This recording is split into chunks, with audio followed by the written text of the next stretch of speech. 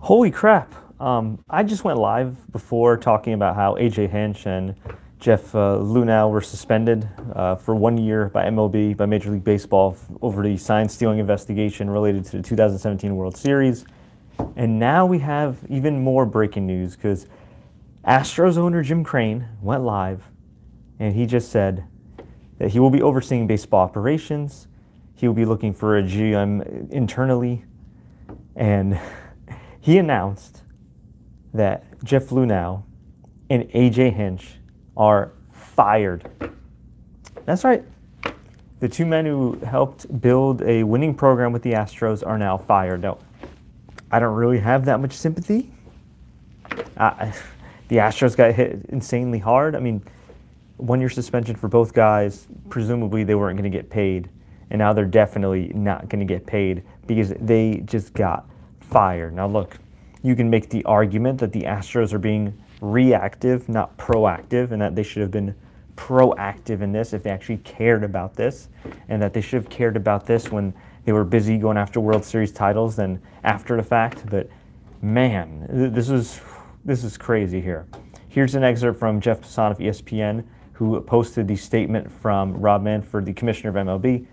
Notwithstanding the publicity surrounding the Red Sox incident and the September 15th memorandum that I sent to all clubs, the Astros continue to both utilize replay review room and the monitor located next to the dugout to decode signs for the remainder of the regular season and throughout the postseason.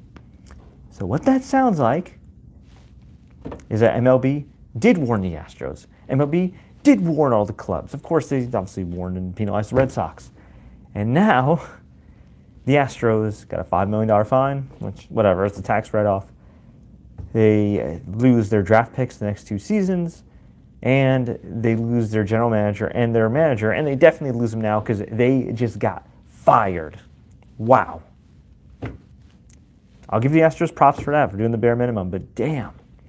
Now, if you're a Los Angeles Dodgers fan, how the hell are you feeling right now? If you're a New York Yankees fan, how the hell are you feeling right now? If you're the Boston Red Sox who won a World Series, how you feeling right now? Because your team, your manager, Alex Cora, they're next. They're next.